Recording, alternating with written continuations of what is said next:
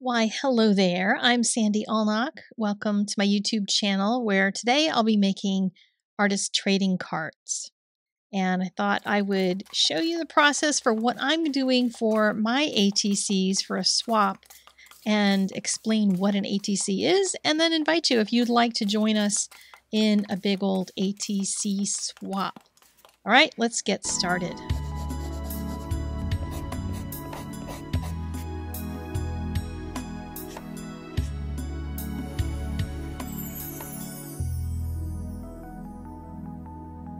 What is an ATC? It's an artist trading card, basically a little piece of you and your art that you share with others. ATCs are not sold, they're only traded or given away. You can take part in a swap, and that would be when you share a bunch of cards with a bunch of people, or one card with one person, or a round robin kind of swap. All different ones are run different ways, and you can Google to find different ATC swaps. The history of the ATC, it's said to have originated in 1997 in Switzerland when someone with the last name of Sternemann, I cannot pronounce the first name, my apologies, of Zurich, hosted the first swap. And ever since then, these little art pieces have been traded around the world. The details of an ATC, each one should be exactly 3.5 inches tall and 2.5 inches wide. And I'm guessing you could do horizontal orientations. They don't have to be vertical, but the ones I see are vertical. But it's the same size as a baseball card. Most of them are rectangular, but some artists will experiment with arched tops, folding flaps, pockets, all sorts of things. They should have a little bit of weight to them, so they need to be at least cardstock, not lightweight paper, but not so much that it couldn't slip into a clear plastic sleeve made for a trading card. Some artists will include those interactive parts that fold or swing. Think about flaps and doors, limbs on paper doll cards, tails on animal cards, ears that pop up, lots of different options, but it needs to fold down to fit in the 3.5 by 2.5 inches. ATCs can include text like quotes or journaling, stamping, painting, pencil, mixed media, basically anything goes. But the important thing is to make your ATC a reflection of you and your own style. If you do cute, then cute is perfect. If you do grunge, grunge is great. But just remember, these aren't throwaway art. They aren't just something to do with that leftover scrap of something. You want to put your heart into what you share because this is sharing your art. It's not just sharing your scraps. ATCs are often traded inside of card sleeves to keep the art inside safe. And those are the baseball card sleeves, little individual ones. Sleeves are not always required in a swap, but you need to check the requirements to see what's expected of you. And if you start collecting a bunch of ATCs, you can get one of those 3-ring binder sheets where you can put in a whole bunch of ATCs. Just get the baseball card size. And I'll link to both of these kinds of sleeves that I found online if you're interested in getting some of those. I keep a treasure box myself, and I put these ATCs in there. I have a bunch of them from years gone by, and every once in a while I look through them for inspiration. So there are 3 types of ATCs. One is a one-off. It's a one-of-a-kind, unique card, never going to make another one of it. You've made just a single one.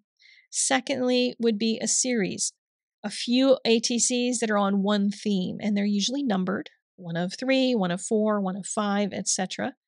And then there's also an edition, 2 or more cards that were created to look identical. And those would also be numbered 1 of 3, 1 of 4, 1 of 5. On the back of an ATC, you want to include your information. You can type it up and glue it on. You can attach it that way. You can get a stamp to do so. You can handwrite the information. And I'll include a link to a stamp that I found in the supply list as well. And you can find them in lots of different places and different stamp companies. You want to include your name as the artist. You want to include the date you made it, the title if it has one, your email or website. And I would say do not include your phone number or your mailing address just because you never know where this thing's going to end up, if there's going to be a picture of it somehow taken for somebody's blog, and you don't want your private information out there. You also want to include any notes, like whether it's part of a series or edition. And if you are part of a swap, make sure that you pay attention to the rules, because some swaps will ask that you do a write-up on how you made the thing and what supplies you used, etc. And so if that's the expectation, be sure you meet that. Now, why am I talking about ATCs? This is not a channel focused on ATCs. Well, at Art Venture, we wanted to do another swap. So we decided on swapping ATCs this time. The theme for it, just very simply fall. Trees, leaves, pumpkin spice, nesting, gratitude, fall colors, which is what I'm focusing on. Anything upbeat in the message. And since we're going to be actually doing the swap in November, we're skipping the Halloween imagery. The process for taking part in it, you're welcome to come join us, is that you'll need to sign up ahead of time to be part of the swap. The signups are going to close on October 31st, 2023. And there's going to be a couple different things we're going to do in sorting out the names. If you want to participate in mailing internationally, you need to be ready right away when you get the name to drop it in the mail, because sometimes it can take a week to 2 weeks to get to somebody. And there's questions on the survey that will get you onto that international list if you'd like to do it. Otherwise, we're going to swap each group with someone on their own continent, and that's going to keep mailing costs down and the time factor. And you'll receive a private message on Art Venture from one of our moderators on or about November 1st or 2nd, once we get all that sorted, with the address of the person that you'll send to. But you can start planning your card right now if you want. And it's actually, in my eyes, better not to know who you're sending it to, so you don't become intimidated by them or go look up their art and try to make something for them. You're making something that represents you. For the due date, ATCs should be mailed to arrive the week of November 12 to 18. And I'd prefer everybody try for earlier in the week, because on the weekend of the 18th, we'll have to decide whether it's going to be Friday night or Saturday. We're going to have a Zoom call to share all of the ATCs. If you can't come to that Zoom call, don't worry, you can still participate. You can watch the replay later, and you can also post pictures of the ones that you received in the comments on the Zoom post, so that everybody can see what was received by each one of us. So if you are interested in participating in the swap, then please do go to Art Venture. If you haven't heard me talk about that yet, I'm not sure where you've been, but Art Venture is my community on Mighty Networks, and there are several thousand of us there as artists sharing our work. There's no ads, no algorithms, just us, and we share all kinds of things there, homework from classes, other pieces that we do, all sorts of stuff, and we can ask questions. You can talk to other artists about ideas that you have, and we just give each other encouragement, sharing our work. So go there and look for the orange box in the featured section that has the information about the swap on it. And then you'll click through that, read any of the instructions that are in there. I mostly covered what was in that post here in this video. But then at the end of that post is a link to SurveyMonkey, and that survey is where you'll add your information, which is going to stay private. You're only going to get an address for one person that you're swapping with, and only one person is going to get your address, but I will have access to all of it, which is why I am making many ATCs, as you've been watching. So I am going to be sending out 9 ATCs, and I'll be sending it to whoever I randomly get assigned to, as well as 8 other people will get one randomly by surprise. So I'm just going to randomly draw names since I have the addresses to ship them out to. And one of the other things, if you are interested in this technique, but you don't make ATCs, and you're like, what could I use this for? What could I do with it? I have also done this kind of a thing in art journal pages. And this would make a wonderful background for that. You can even leave blank spaces where you want to have any of your journaling go in there. If you have stamped pictures or something, do this as a background. Just throw some colors on there and blob some ink on, and you're good to go.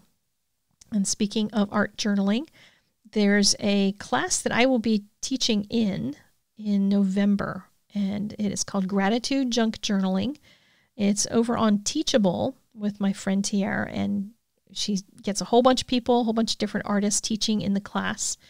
And it's all month long, and you get prompts, and we talk about gratitude, things we're grateful for, and just different techniques. And everybody's going to talk about their own thing, all the different teachers. And there's a Facebook group that you can be in community with everybody else who's doing the class. So the class starts November 1st, which means that early bird pricing is going to end before that. And I will put a link down below and information about whatever the early bird deal is going on right now, because the pricing changes throughout the month. The earlier you purchase, the better the discount. So if you're interested in art journaling, then come join me and everybody else for that one. Now let's talk a little bit about my ATCs. I told you I was going to make 9 out of this. And what I did was use the few colors that I have left in my P.H. Martin's collection of paints. A bunch of them have dried up because they've been sitting on the shelf just looking pretty, because they are like a rainbow of pretty bottles, and I have just not been using them because they're hard to get to. I have all kinds of stuff piled in front of them, and they just kind of peek out as little rainbow soldiers. And I need to go through them because I realized when I went to grab some colors for this project that a lot of them are just all dried. Bummer. But maybe I'll do some painting with whatever colors remain in the near future so I can use them before they all totally go belly up. But I put the color on the watercolor paper. This is cold press watercolor paper, and smooshed it, just closed it up. Now, if you're doing art journaling, you could do the same thing with a 2-page spread. Just put the paint on one side and then close it and let all that color mush over to the other side. So keep that in mind if you're looking for any crazy background ideas, because this ink blot thing is kind of fun. So what I've then did, once it was dry, was to use a pipette to put the ink on, because that gave me thick and thin lines. I wanted to have some thicker, heavier black, but I knew it would take forever to achieve that with a fountain pen, because I'd have to just keep drawing thicker lines, and I wanted the line work to go a little bit faster. So the pipette worked really well to kind of squish out a bunch of different thicknesses of ink and get the main lines in there. And then I could fill in with the fountain pen for all the rest with my Eco TWSBI medium nib. And then once I finished all that, all I had to do was chop them up and turn them into the right size for ATCs. And I did go back through on a bunch of them because, once you trim those down, you end up seeing where there might be a vacant space that needs a little more detail added to it, etc. And this whole thing left me with 2 strips that I can use for bookmarks, and then 2 other small chunks that I can use for cards as well. So I'm just about done here. All I have to do is add my information onto the backs of these, and I will be ready to go come early November. If you would like to participate in the swap, remember the link is down in the doobly-doo below this video. And also remember, you might randomly get one of these, and you can actually see it in person.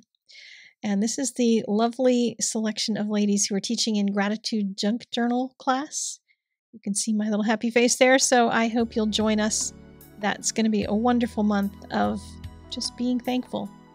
I will see you guys soon. Get out there and create something every day, and I'll see you next time.